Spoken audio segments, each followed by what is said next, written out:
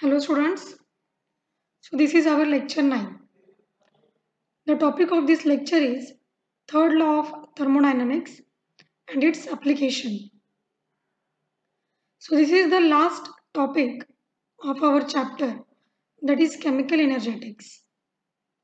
So learning outcomes of this lecture, that means in this lecture you are going to study third law of thermodynamics and importance of third law of thermodynamics. Third law of thermodynamics.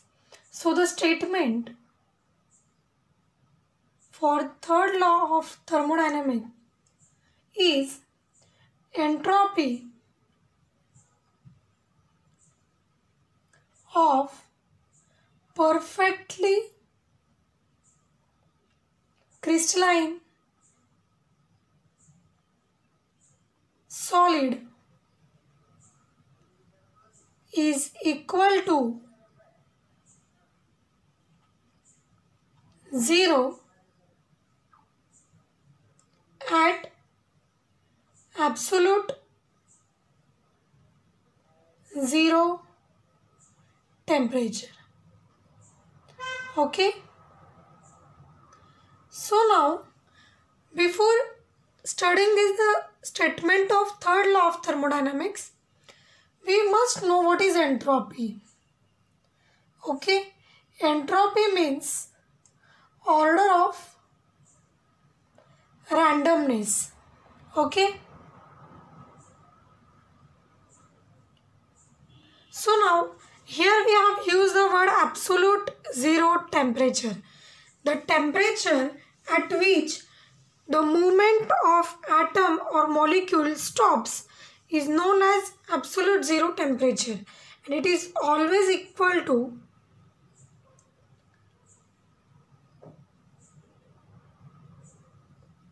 0 Kelvin. Okay. So now at absolute 0 temperature, the entropy of perfectly crystalline solid is equal to 0. So now here we will take one example. Imagine that this is one solid. Okay. At temperature T Kelvin or at temperature greater than 0 Kelvin. Okay. At this temperature, the molecules are randomly aligned in that solid. Okay. But what happens when we decrease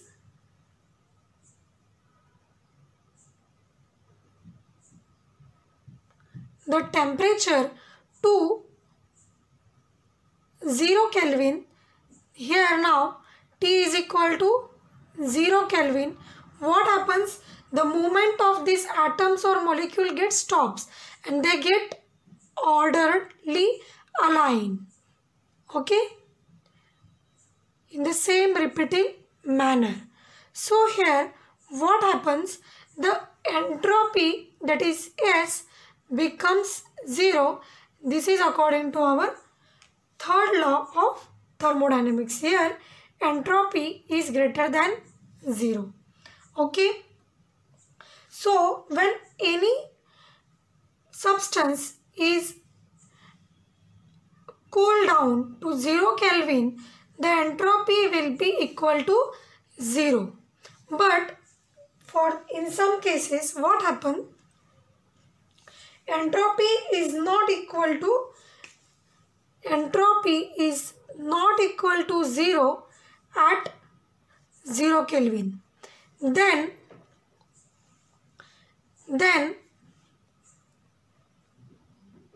that entropy is known as residual entropy, which is known as residual entropy. Okay. So now according to the third law of thermodynamics, the entropy of perfectly crystalline solid is equal to 0 at absolute 0 temperature. And here we have discussed that. But for some substance, the entropy at absolute zero temperature is not equal to 0, then that entropy is known as residual entropy, or that substance is not perfectly crystalline. Okay. So this was about the statement of third law of thermodynamics.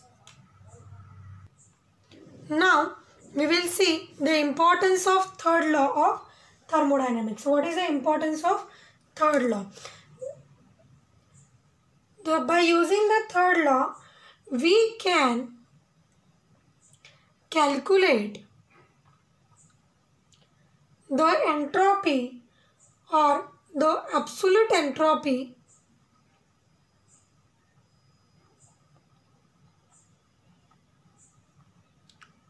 of a substance at any desired temperature. Okay. So now absolute entropy of a solid. Okay. We will see how to calculate absolute entropy of solid. Okay. Now here we know that ds, that is change in entropy, is equal to dq upon T. Okay. Also we have learned in the previous lecture that Cp is equal to dq upon dt. Yes or no? Then dq is equal to Cp into dt. In this format we can write.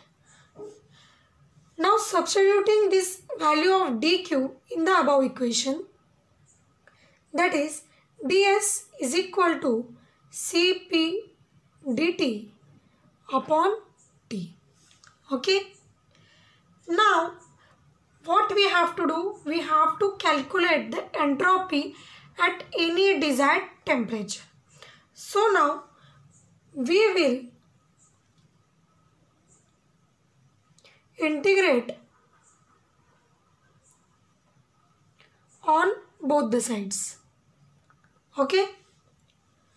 So integration ds from s is equal to s0 to s is equal to st, where s0 is the entropy at 0 Kelvin and st is the entropy at T Kelvin.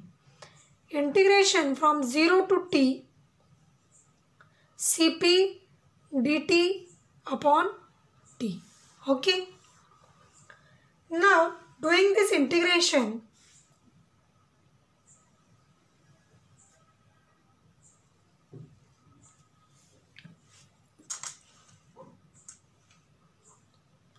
we get s, integration of ds is s, and giving the limits s0 to st, this integration as it is from 0 to t, Cp dt upon T. Okay. Now putting the values or substituting the limits, st minus s0 is equal to integration of 0 to T Cp dt. Okay. Now we know that according to the third law of thermodynamics, S0 is 0. That means entropy at 0 Kelvin of perfectly crystalline solid is taken as 0. Now this is 0. So now St is equal to integration from 0 to T Cp dt. That means by putting the values of Cp at different temperatures, we can find the entropy of any substance at any desired temperature. So how can we find this? This can be found by plotting the graph of Cp versus ln T. Okay. This graph is like this.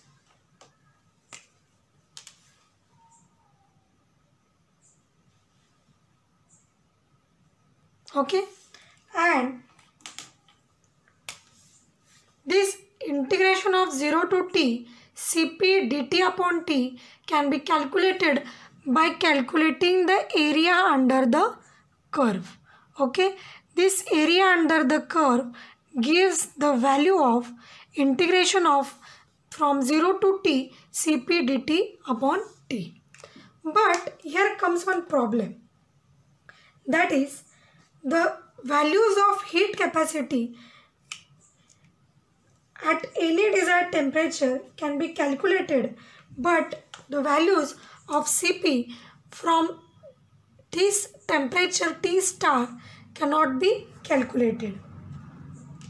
So now this can be done by extrapolating this graph. Okay, by extrapolating this graph. That means this T star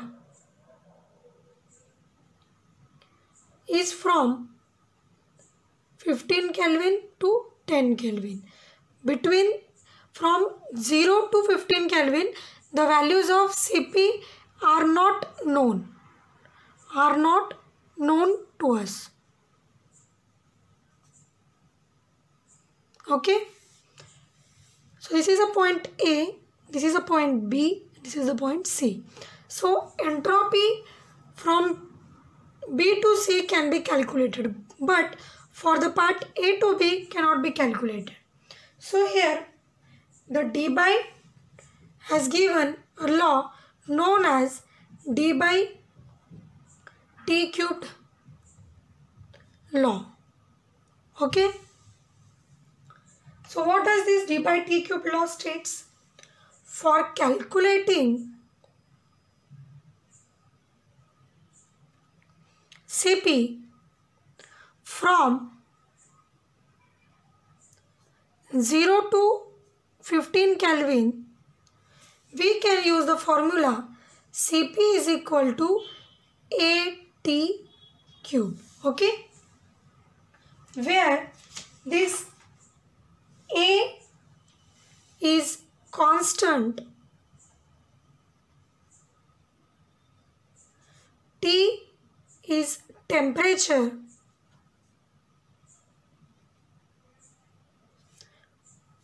this temperature is between 0 to 15, where the heat capacities are not calculated. Okay, so now we know that St is equal to integration from 0 to t Cp dt upon t. Now we also know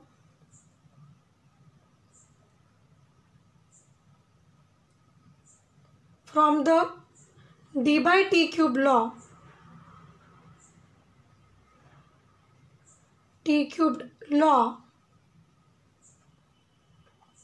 that Cp is equal to AT cube. Okay, now what we will do, we will split the integration. So now for calculating St, what we will do, from 0 to t star, that means for the part A to B, Cp dt upon t plus integration from t star to t, that means from B to C, in Cp dt upon t. Okay, so this can be calculated from calculating the area under this curve. Now for this, we know that from 0 to t star, instead of writing Cp here, we can write AT cube upon t, this as it is.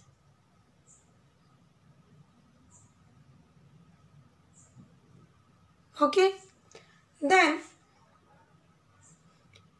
Now integration from 0 to t star t square dt. Okay, this t and this t cube gets cancelled and there remains t square plus this as it is. Okay, now we know that integration of t square is t plus raised to 2 plus 1 upon 2 plus 1. This a we take as a constant and integration limit from t0 to t star dt. Okay, now this as it is. So this integration, that is st, is equal to 1 upon 3 a t cube. Okay, plus integration from t star to t cp dt upon t. So this problem was solved by d by. Okay,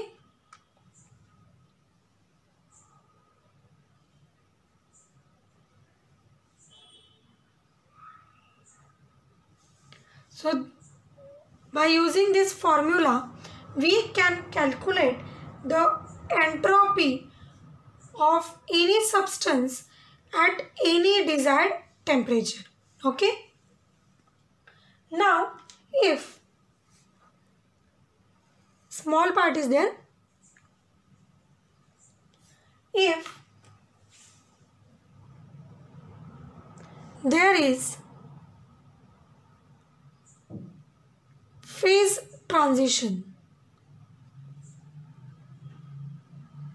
if there is phase transition, so how that phase transition will occur?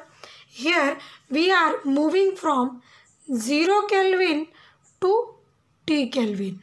If this T is very large, this solid may get converted into liquid, or this liquid may get converted into gas. Okay, so when this phase transition occurs,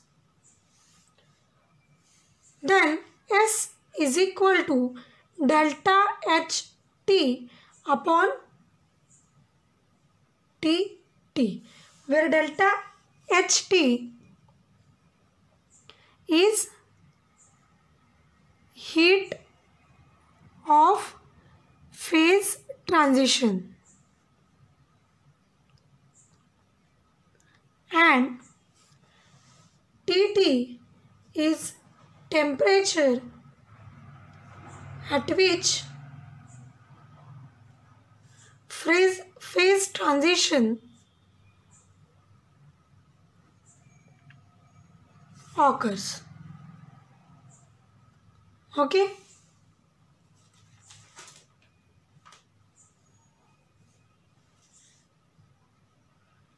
that means ST is equal to 1 upon 3 AT cube plus integration of T star to T Cp dt upon T plus delta HT upon T. Okay,